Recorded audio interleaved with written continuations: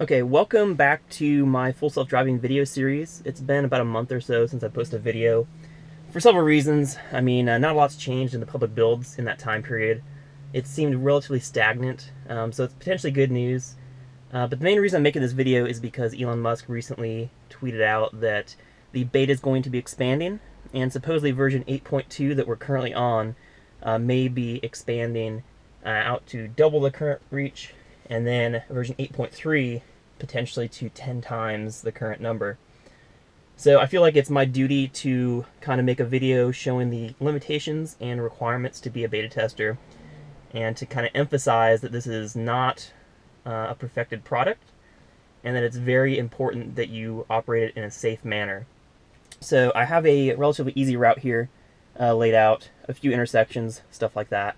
But I just want to take this real time and kind of make some comments on the requirements and what you need to do as a new beta tester to make sure that you are safe not only for yourself but also for everyone around you on the road.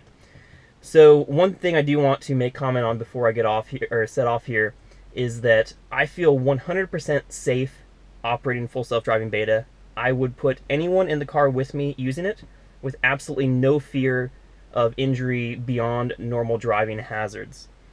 That's because I have absolute and total control at all times of the vehicle. I can intervene with the steering wheel by blocking a bad input. So if full self-driving tries to jerk the wheel, I'm always prepared on the wheel to block a bad input. Likewise with the brake pedal, if I'm in a situation where I see the car is potentially doing something where I do not want to proceed, I will hover the brake with the sole of my foot touching the pedal, and I'm prepared to immediately stop it from proceeding forward. With the accelerator, if I'm in a situation where it's safer to go than to stop, for example, if I have someone behind me or to my side, something like that, I'll hover the accelerator and be prepared for an immediate acceleration input in order to override it from slowing down aggressively. So I feel totally safe and in control at all times. Oops, I'm already in drive. Totally safe and in control at all times, and I believe that full self-driving beta is absolutely safe with proper supervision. And that's why I'm making this video, because I feel like it's extremely important to emphasize that this could potentially be dangerous if you're not careful. But with supervision by a competent driver who's paying attention, this is safe. So I'll turn it on right now.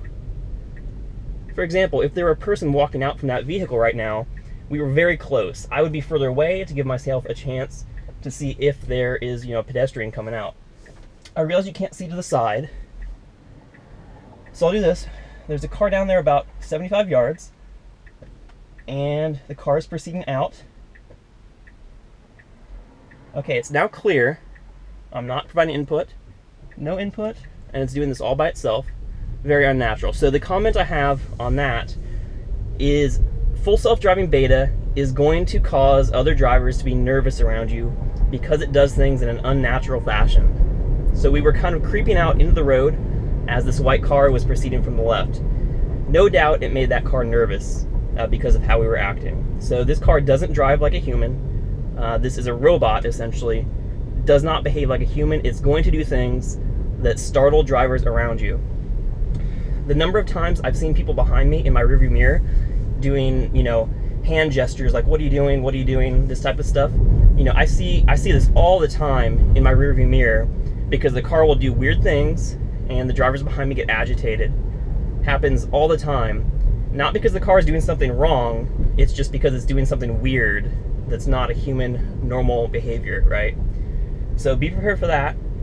Be prepared to feel very awkward very frequently because the car is doing strange things and the drivers around you aren't going to understand what's happening. A situation that I've seen here, we slowed a little bit aggressively. A situation I've seen in this particular location is sometimes the car will try to pass the stop traffic, get in the turn lane, go around. We have clear indication of the red lights here, but sometimes for whatever reason it will say, hey, I want to get around these guys and go to the left. It's, safe to stop it because I have my hands on the wheel and I can instantly prevent that bad input, and it will trigger full self-driving to turn off. So the next situation we have up here is a double left turn lane that's not very well marked. Sometimes the car decides to go in the left turn lane, sometimes it decides to go in the right turn lane. Each one has its own hazards, and the best you can do is have a firm grip on the wheel, follow the movements, and be prepared to intervene and block an improper action.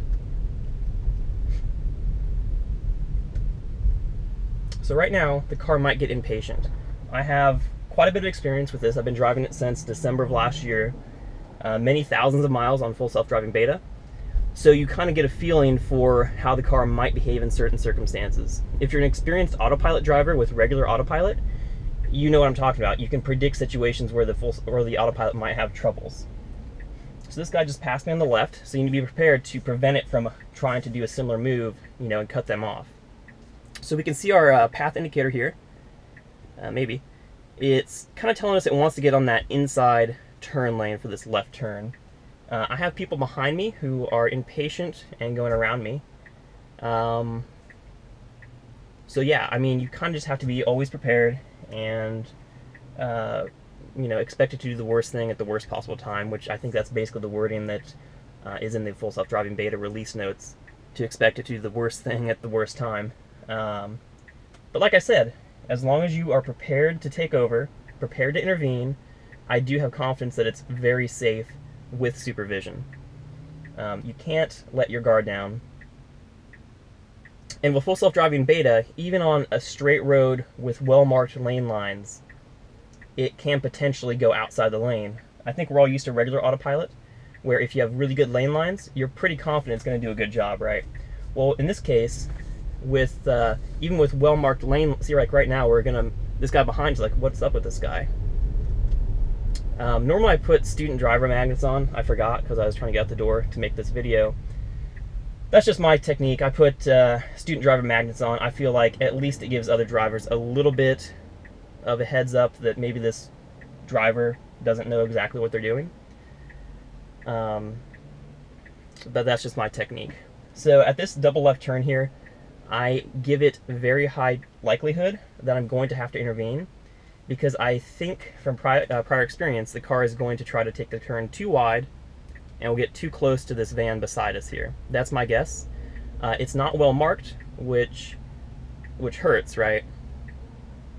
But I have had it do it successfully in the past, right? The variability of sometimes it does it right, sometimes it does it not correctly. It's good and bad, right? As a driver, it keeps you vigilant because you never know if it's going to do it good or not so good, right? I have theories on that I won't spread, but yeah, we'll always be prepared to intervene at all times, especially in situations where you have traffic close to you. So far, we haven't had any interventions. I haven't overridden with the accelerator. I haven't disconnected. Okay, here we go. Protected left turn. I am prepared, and see, we're taking it kind of wide. And I don't know, I didn't like that. It might have been successful, but we were too far that way. So I intervened. I kept us a little bit more towards the left. I think it might have been okay, but once again, I don't want to crowd out that driver to my right and scare them. Full self-driving beta, it doesn't really scare me because, like I said, I'm always in control. So I don't personally get scared. However, I do think it will and does scare other drivers around you because it does things that are strange, weird, unpredictable, not quite right. So my concern is that once this software rolls out to a wider and wider number of people, is that other drivers are going to become very agitated by Tesla cars because they're going to see them behaving in weird, irrational ways. So that's a potential downfall that I see, is just other drivers are going to kind of start not liking these cars doing weird robotic maneuvers on the highway. That's something that's going to have to be dealt with. That's a bridge that's going to have to be crossed. But I do see that as probably the most likely fallout from a wider release. Because right now there's only supposedly 1,000 total testers. From what we know, it seems like the vast majority of those are internal Tesla employees who are under a strict NDA and not allowed to talk about it. It seems like there's somewhere around 40 to 50 public beta testers such as myself who are allowed to post videos. We don't know how we've been selected. There's certain, identifying qualities and potentially our driving record that flag us as being low risk. But we don't know how that's going to carry forward as the beta gets widened. But yeah, as this gets rolled out wider and wider and wider, I think the likelihood of other drivers becoming annoyed is going to be quite strong. So anyway, we'll keep going down this straight road here. This should be relatively easy. Pretty much a straight shot, and then we have an unprotected left-hand turn into an auto zone for my destination that I selected. See, like right now we did a little weird swerve there. I'm ready on the wheel, and we do have a car kind of in our quarter-inch blind spot to the rear. Half the time I feel like, to an outside observer, they might think, I'm heads down on a cell phone or something like that, which of course is absolutely not the case, because you have to be hyper vigilant when you're supervising. But sometimes it will do weird things, like, man, this person's not paying attention quite like they should be. So we'll see. Elon Musk also mentioned that version 8.3, which is supposedly the next release within the next 2 to 3 weeks, according to his timeline, has somewhere in the neighborhood of 1,000, I think he said, improvements. I don't know if that's a lot or a little. I mean, 1,000 sounds like a lot, but maybe that doesn't manifest into a whole lot of actual improvements. Maybe it does. And like I said, we've pretty much been stuck on this same full self-driving for quite a while. The behavior hasn't really changed much for, I would say, over a month to a month and a half. So that could be good news. That could mean that, potentially 8.3 really is a fairly highly refined version with a lot of material changes to the code. I don't know. I'm obviously super excited. And I know this is kind of a serious video, but I also want to say that this technology is absolutely amazing. And I am incredibly excited to be a part of the testing team. This is phenomenal, and this is really a once-in-a-lifetime opportunity to be a member of such a small group of testers with this, technology in my garage every day. So I'm super honored to be a member of the team, and I think everyone else is going to be super excited too as you come on board. I just wanted to make sure that everyone's well aware that this is a serious job, and you need to be absolutely vigilant, supervising at all times. So here's our destination here, AutoZone. We need to get into the turn lane. There's no one behind us. I would like to see it be a little bit more aggressive with that. We have oncoming traffic. Is it going to go? It is. It is not. It is. Okay. See, that worked pretty well. I like that.